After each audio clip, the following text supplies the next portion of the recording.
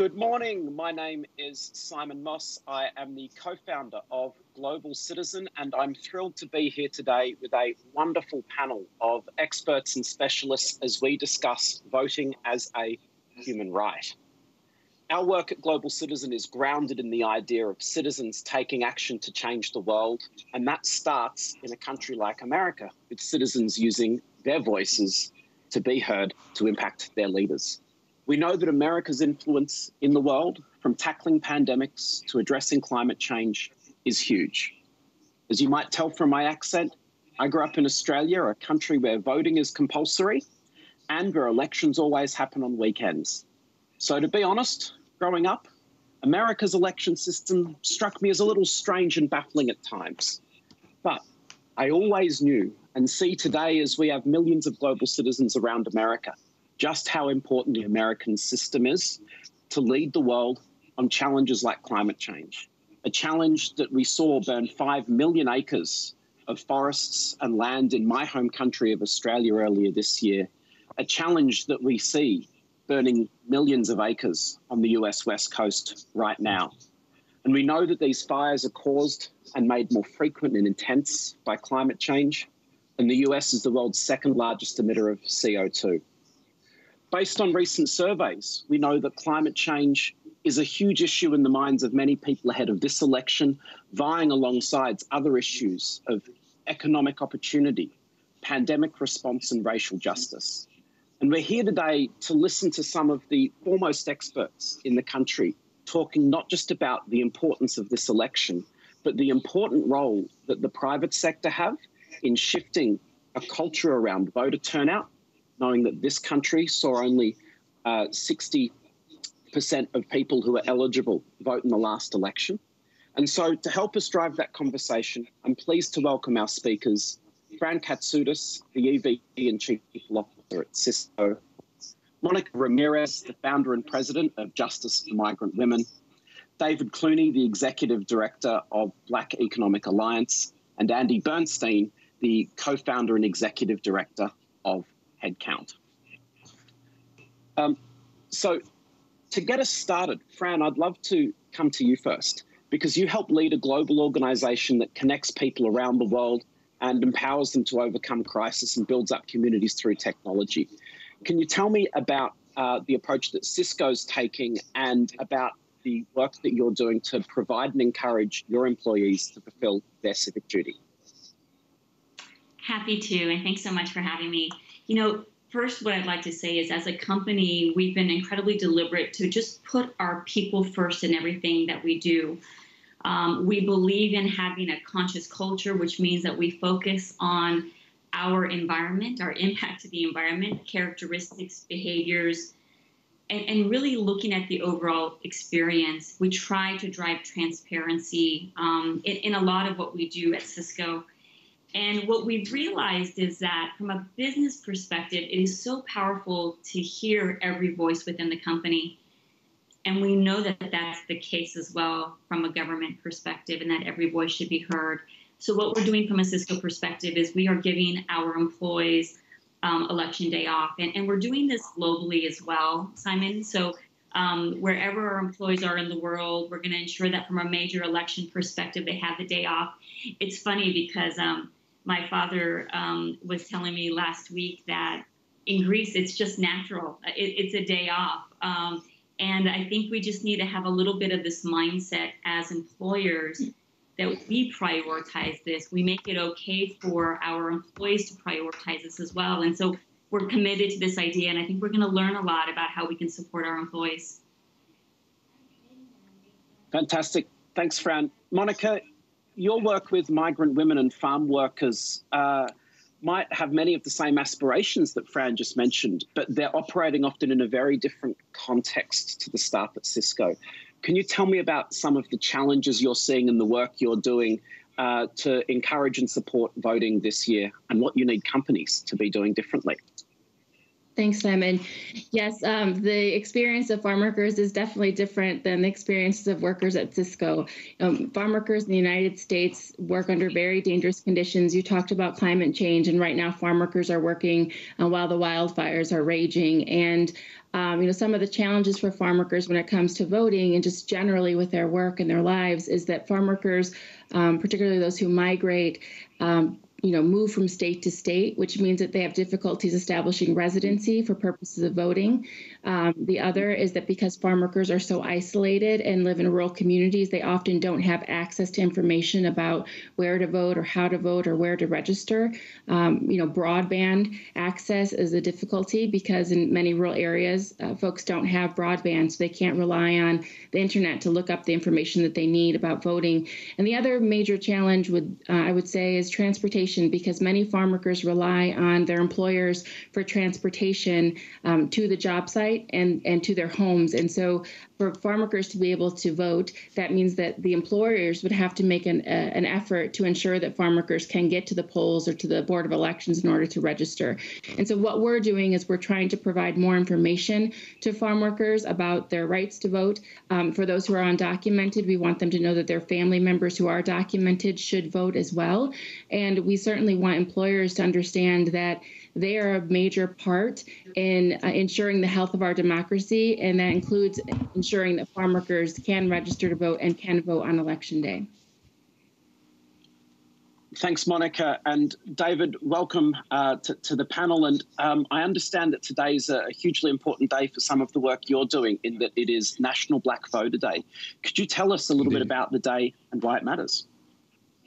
Thank you for having me, and I am proud on behalf of the Black Economic Alliance, a coalition of Black business leaders dedicated to improving economic outcomes for Black Americans, alongside BET, the National Urban League, and a number of other impact partners, to declare today the first ever National Black Voter Day, Friday, September 18th. This initiative is meant to get Black voters engaged early to take 5 steps. 1, register. 2, check your registration.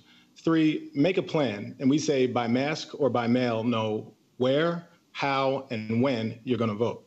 Number 4, get your people. Don't go it alone. Get your friends and your family ready as well. And then number 5, show up early. Start and finish the process of voting early this year. And I'll just say over 40 states will allow early voting in person, early voting by mail, and no excuse absentee voting. Just about everything we've done in 2020 has been different, more challenging, and has required more planning and effort. This campaign is about starting early, making a plan, and leaving nothing to chance. Thanks, David. And Andy, you've just heard from 3 leaders with very different constituencies, but who are each making huge steps towards encouraging their audiences to and communities to be able to vote this year. At HeadCount, I know you do a lot of work with young people on registering them to vote. Can you tell us a bit about how you're reaching young people in, as David called it, this different year? Yeah. Well, our mantra is reach young people where they already are. And for many years, the focus was on concerts and large mass gatherings. And obviously that went away this year. But the other place that young people are is online. And so we work with an array of partners, including musicians and entertainers, to reach young people where they are. So this year we started running sort of contests where people could enter by checking their voter registration status. And as David said, that's such an important thing that every American should do in the next couple of weeks. So we're driving tens or hundreds of thousands of young people to check their voter registration status. And then a very large percentage will go and register if they find that they're not registered. And we're doing that largely with Global Citizen and some of the incredible talent that has worked with GC over the years. And in the end, the idea is really simple.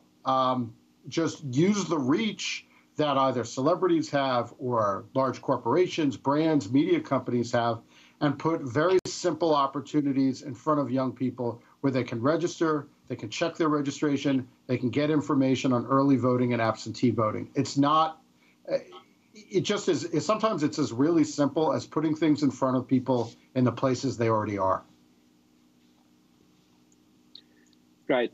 Thanks, Andy. And I want to dive in a little bit now to the challenges that we know we're seeing a bit this year and some of the work that's being done to overcome them.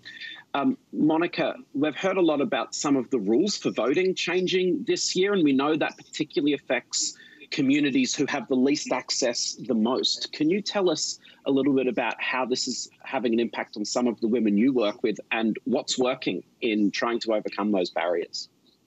Definitely. I mean, I think there's certainly a lot of confusion. You know, the rules seem to change all the time and people can't keep up. And when you're someone who is isolated, who lives in a remote place, who doesn't have ready access to online resources, it can be very challenging to find out the information that you need. Certainly, we're concerned about purging folks from the voting rolls and some of those other issues, some of the ID requirements that are emerging. And so what we're doing is we're trying, given the COVID reality and that we can no longer do outreach in the way that we used to, which was door to door, we're trying new avenues for reaching farm workers to tell them about the changes so that they can engage in voting. So we're doing more virtual engagement. We are trying to reach other people in rural America, not just farm workers who have some of the same challenges, by doing public education campaigns. We have a big campaign coming up on Tuesday for National Voter Registration Day, which will be really working in partnership with local businesses to encourage people, customers, to register to vote, as well as to take the census. And I think for our community, 83% of whom are Latinx, many of whom are non-English predominant speakers, it's critical that we ensure that the information be available to them in whatever languages they speak and that the information be conveyed in a culturally competent manner. So we're developing those materials and we're making them available through PSAs and through online graphics and print materials as well that we're providing to the community. Great. Mónica, thank you. And thank you to, I know, so many of the people you're working alongside to make sure that as these rules change, we're not leaving people behind. David, I know that your work with the Black Economic Alliance focuses on work, wages and wealth. And these are all very big, prominent discussions across our community right now. But we're also seeing that there's a lack of confidence in the election process this year, which is leading some people to wonder if they should sit it out this year, even though they care about these three topics deeply. Could you tell me a little bit about what you're seeing and hearing in the communities that you work in across the country and whether there are steps that you're seeing that are working and helping re-engage some of these communities? So that's a great question. And I'll say, we've talked more in 2020 than ever about the concept of systemic racism and how it impacts every part of American life. And I'll say there's a lack of confidence in the election system, particularly among Black people, because there's a lack of confidence in every American institution in which Black people have experienced unfair, unequal treatment tied to our race. And that includes the financial system, the education system, healthcare system, policing, criminal justice, and indeed elections. So just like the Fair Housing Act, for example, didn't end redlining, which continues to block Black people from the opportunity to build generational wealth from owning a home, people in Black communities are still encountering problems with voting at a higher rate, and even as more legal access and protections have been put in place. So with that backdrop, I'll turn to what we can do. What can the business community in particular do? There are certainly roles for the public, private, and nonprofit sectors to play, and this has to be an all-hands-on-deck approach, just as we've heard a little bit about this morning. But for the business community, we've seen more corporate action on civic engagement than ever this year, particularly with respect to racial equity. And one reality is many Black voters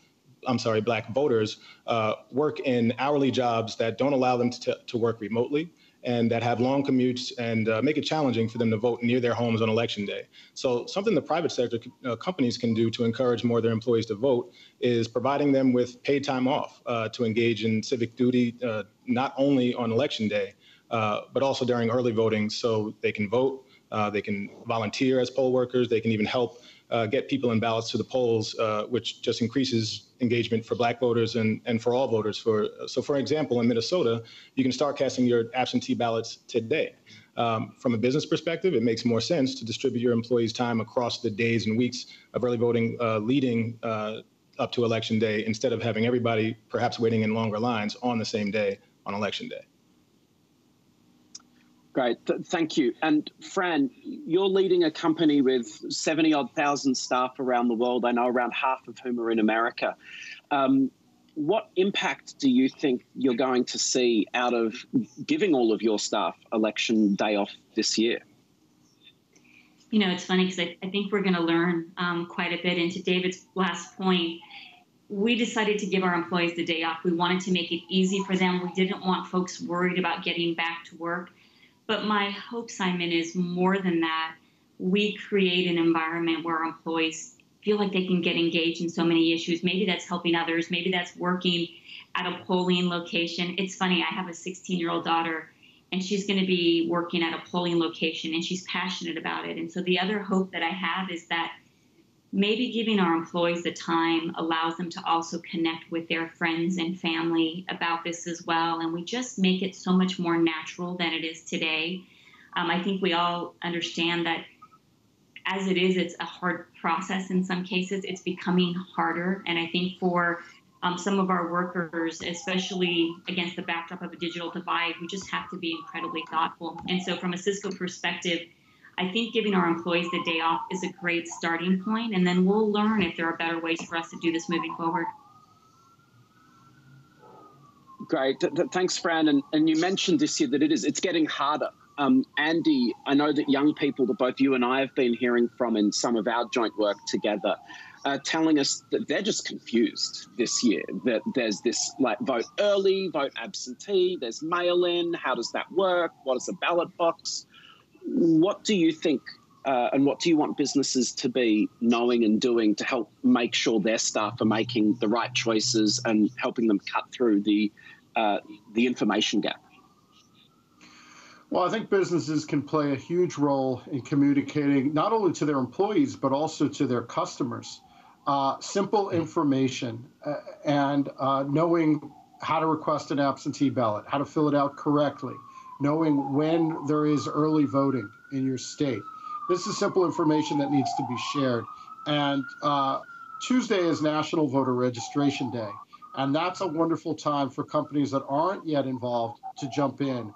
We have a resource at headcount.org/NVRD-KIT, National Voter Registration Day, NVRD-KIT, which has just sort of simple things that you can send out to your customers or employees. And we're working with Global Citizen on the program Just Vote, where companies can get involved by giving their employees the day off and providing information. And we provide assets to the companies so that it's very easy to get information out there. And this really just comes down to will. Every company has the ability to talk to its employees. Every company has the ability to talk to its customers. We make it really easy. Global Citizen makes it really easy. There are a lot of organizations that do. And so I think any employer, anybody with a large email list, has the ability to break down some of that confusion and provide simple information. Thanks, Andy. And on that note, I just want to thank all of the businesses who are not just working with us at Global Citizen, but with so many of the organizations supporting voting. The time to vote effort that many corporates are supporting, I know, is getting very close to their goal of 1,000 businesses getting time off for their staff to go vote, which will help millions of people make sure that they can participate in our process. We have a question that's come in from JP in San Francisco.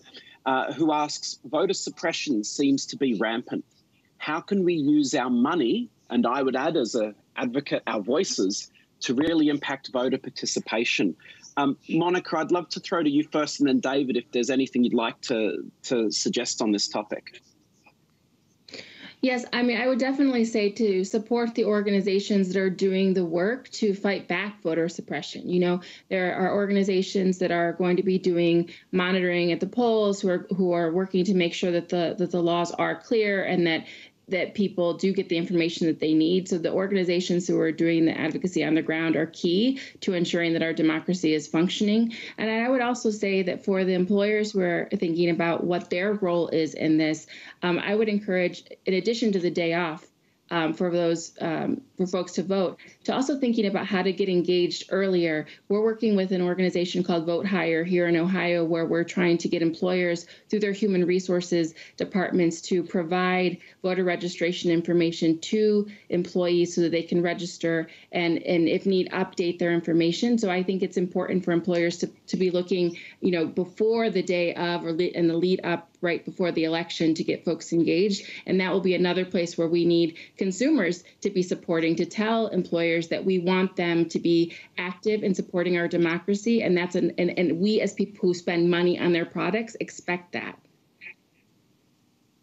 Yeah, so I'll just add, Mónica hit all the right points. Absolutely invest in the organizations that are and have been on the ground doing the work, particularly in the communities that have been the most impacted or that have the highest risk of voter suppression. But I think starting early is the way that we can all really get ahead of this, because I have a background as a voter protection attorney on the litigation side and on the ground.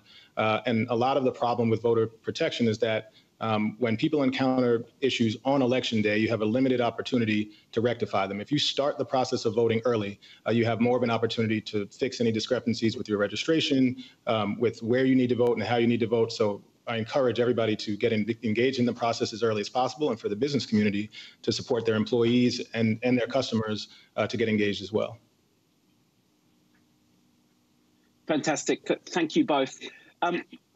One thing that I'm hearing a lot from business leaders is a question around, I see lots of resources, I see lots of opportunities. If I was going to do one thing as a company in the run-up to the election, what would that be? I'd love to just get a quick thought. Fran, I'll start with you and then go to Andy. What's the one thing you'd be encouraging businesses to do? Okay, so just to set the framework here, 2020 has been a crazy year, but what it has done is it has put focus on the most important issues, right? Health and wellness, mental health, social justice, leveraging our voice. I think the one thing companies can do is really make it simple, make time for their employees to vote, to get engaged.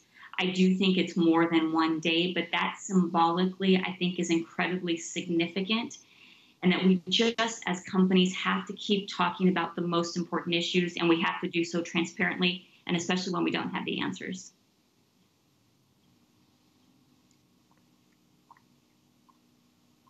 Andy, what would you add to that? Well, I'd say start right away with National Voter Registration Day. It's Tuesday of next week. You're going to see hundreds of brands and companies engaging. And if you're not, plan it now. It's 2 days away. I mentioned we have headcount.org/NVRDkit, where you can find assets and resources. We've already lined up companies that are going to send 25 million emails to their customers, companies like American Eagle Outfitters and Eventbrite and Tanger Outlet Mall Centers. Every brand can get in on this. It's easy. It's basically cost-free. It's a public service to your employees and your customers. So National Voter Registration Day, it's Tuesday. It's going to be big. You don't want to miss out. Check out headcount.org/NVRDkit, and we'll help you out. Great. And in the final 90 seconds that we have, I'd like to just get an action that you think others can take. Andy's had, I think, a pretty strong go just there. So I'd love to go Mónica and then David. What are those specific actions? Mónica, you can go first. Sure. The first is to check to see whether or not you're registered. And if you're not registered, register and find out what you need to do to vote early in your area. David? So my two actions. One, as we talked about, everything in 2020 has been harder, more difficult, and has required more planning. For companies, your employees have been through a lot. You absolutely can and should provide paid time off for your employees to vote, not only on Election Day, but during the days and weeks of early voting leading up to Election Day. And then the second action, check your registration, make sure you are registered, and make a plan to vote. You can go to blackeconomicalliance.org to register, to find out about early voting, and to get more information. Brilliant. Well, everyone, thank you so much for your time. I want to especially thank each of you, Fran from Cisco, Mónica from Justice for Migrant Women, David from the Black Economic Alliance, and congratulations on the launch of Black Voter Day today, and Andy at HeadCount. We're greatly appreciative of your time. Everyone, go check your status, and if needed, go register.